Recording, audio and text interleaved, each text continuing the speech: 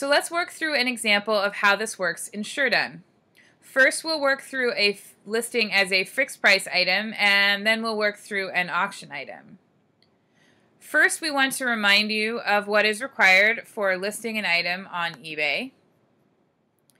You are going to need a title, a price, a stock, a condition, and you're also going to need a photo, 500 pixels or larger, and an eBay search category. Certain search categories also come with required and recommended item specifics, which will need to be filled out. From a general perspective, there are eBay features that can be used regardless of the listing type. We will show you how to add subtitles. Be aware that there is a small listing surcharge added. We will show you how to search for the category ID that is required for listing, as well as to how to add a second category ID, which also comes with a small listing surcharge. You can add store categories if you have an eBay store. Depending on the category ID, we will show you how to add item specifics. You can also add a listing template instead of using our default eBay listing template to dictate what your eBay listings look like. Lastly, you can import your business policy profiles such as payment, shipping, and returns from eBay and use them as defaults on all of your listings. For the fixed price item, you can use the out-of-stock controls as long as you are using good till canceled as the duration. You do have to set the out-of-stock control from your eBay panel and not from SureDone, as eBay has changed its restrictions on their API and no longer allow us to send this information. We are, however, going to show you how to use the best offer features, and we will show you how to use the maximum and minimum stock features. So to get started with the listing, we are going to go into SureDone and select New Product under the navigation bar. The Add Product screen is laid out as follows. There's a series of section headers on the left, which you can use to jump between sections. We input the information that we want in the middle where you see the data fields. And then, of course, on the right, you can select the channels on which you want to list these items. We are only going to be working with our eBay main channel for this example, so we'll uncheck the other two boxes. For listing today, we are going to be using my dog Snoopy's favorite toy. It is a tweed hare. And this, of course, is a House of Paws Hairish Tweed plush hare officially. So we can add that as the title. Keep in mind when adding eBay titles that you want to make sure that they're under 80 characters. In order to help you do this, SureDone has conveniently given you a character count on the right-hand side of the title bar. Now we're going to want to add a price, a stock quantity, a brand. We can go ahead and add a color. In this case, we'll put brown. And since Snoopy hasn't played with this yet, we'll still list the condition as new. Since our demo account doesn't use the SKU generator, we are going to want to add an SKU into the box, which we'll do here.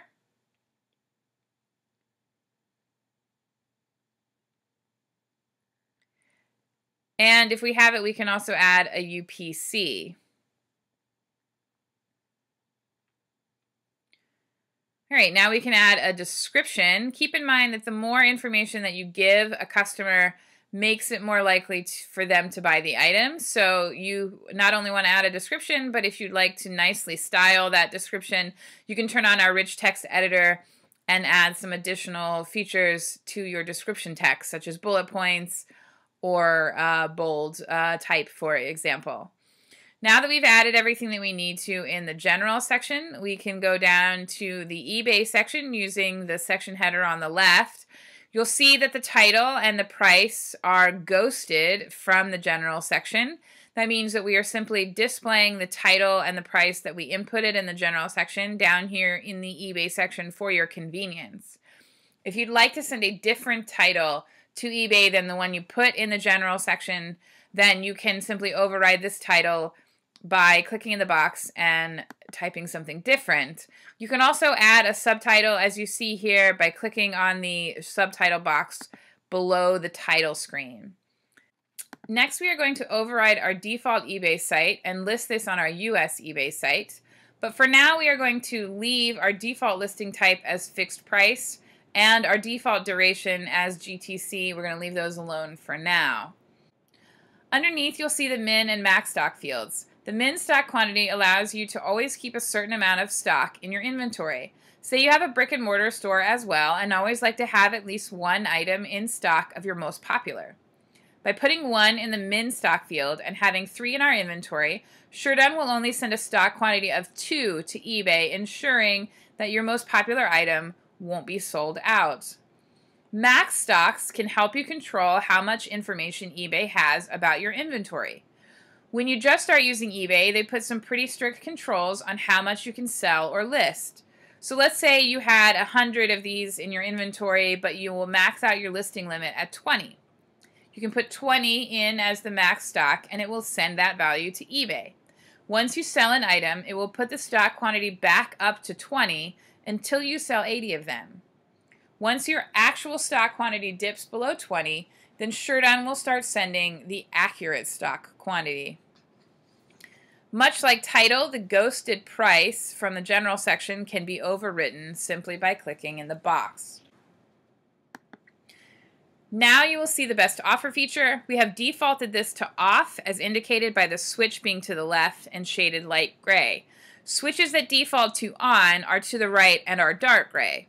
To override the default, we can click on the switch, which will turn it blue, and display the fields that we need. This is where we can input our best offer auto accept price of $10 and our minimum offer price of $9.50. Now we can search for our eBay category by typing in keywords to the search, in this case, dog's toy. From the box below, we can then choose the most relevant category, which is going to be dog supplies and then toys. Click on the blue link below to add a second category. Once you've added the search category, you will see the associated item specifics pop up just below your category ID. We will want to fill these out.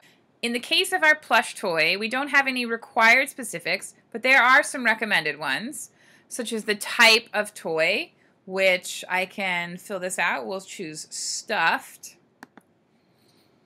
We can add a material. In this case, we'll choose canvas.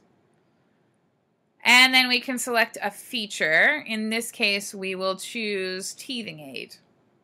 You can fill out as much or as little of these fields as you like. If you see any of the fields that have a plus button to the right, clicking on that plus button will create a custom field where you can add that item specific all the time. As a general rule, of course, the more information that you supply, the more likely someone is to purchase. So do keep in mind that you want to fill out as many of these item specifics as possible. The last thing that we need to add for our fixed price listing is a photo.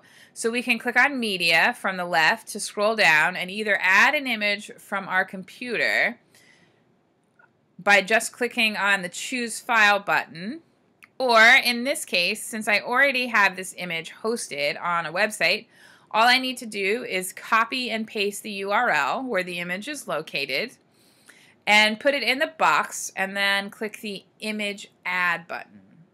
There he is. If you scroll down, you will see the shipping and return business policies that we've pulled in from our eBay account have already been defaulted, so we don't need to do anything else. So now let's take a moment to consider what we would need to make this an auction listing instead of a fixed price listing.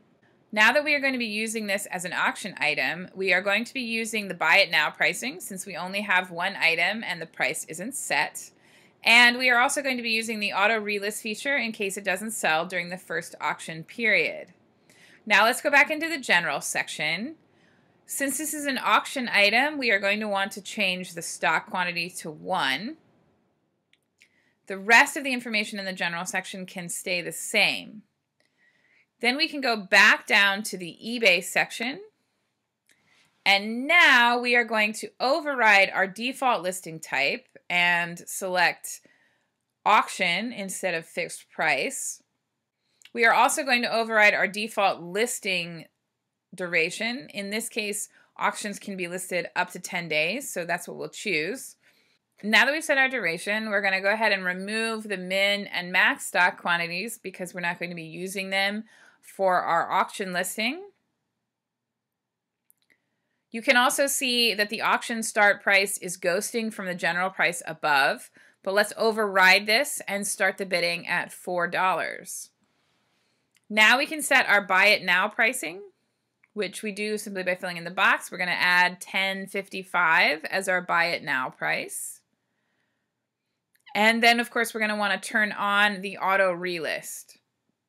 So if after 10 days, our auction item hasn't sold and no one has used our buy it now pricing, then we're going to relist this up to 3 times. And after this third auction, if we still haven't sold it, then we're going to choose a different action. This time we're going to convert it into a fixed price listing. And we're going to give it a new duration. In this case, we're going to choose good till canceled. And our relist price will be $9.50. We're going to be a little more motivated to sell it at that point, so we're going to offer a discount. If you want to make sure this auction item is listed at a particular time, you can use the schedule listing feature. You would just turn it on and then select a day and time for the auction to appear on eBay. Since I want to list this right away, I am going to turn this feature off. So now that we've altered everything that needs to be changed, I can leave the image and the shipping info the same, and it's time to list the item. In the bottom right-hand corner of the screen, you'll see that I have 3 options. I can choose Reset if I want to start completely again. I can select Create Draft to create the inventory item in SureDone, but not send the information to any of my channels. Or, since I want to send this to eBay directly, I can just go ahead and click on the Add button. So off it goes, and we just want to wait and see if we get any messages back, successful or error messages. So as you'll just need to wait and make sure this goes through. So here you see we've gotten a warning message. Warnings don't prevent the listing to go through, so we'll assume that we've been successful. If you want to know what the warning message is, you can go up to the Notifications tab in the navigation bar, and it will tell you that I am getting very close to my seller limit or listing limit on eBay, but that's not enough to actually keep the listing from going through.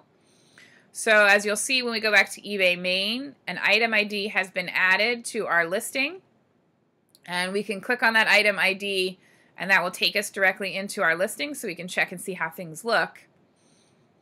And as you can see, there is our plush tweed hair. It's set up for bidding at $4.